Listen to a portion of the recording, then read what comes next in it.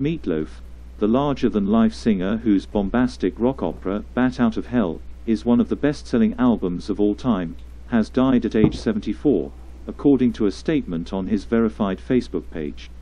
The statement reads, "Our hearts are broken to announce that the incomparable Meatloaf passed away tonight with his wife Deborah by his side," the statement read. Daughters Pearl and Amanda and close friends have been with him throughout the last 24 hours. And of course many heartfelt tributes were shared on Twitter. Here is one from Boy George, R.I.P. Meatloaf. Love and prayers to all his family and close friends.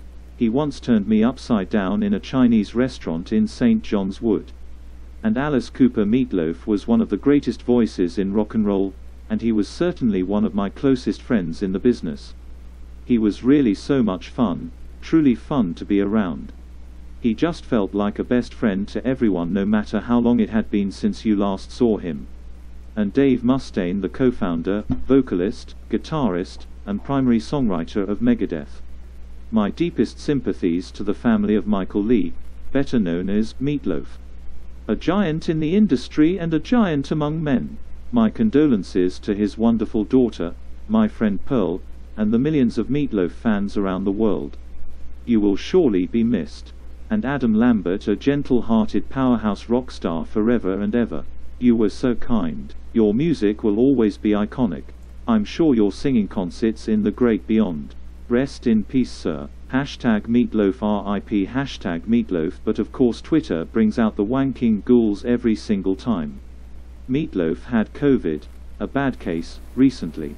He was an anti-science mask and vaccine denier. His vaccine status not released.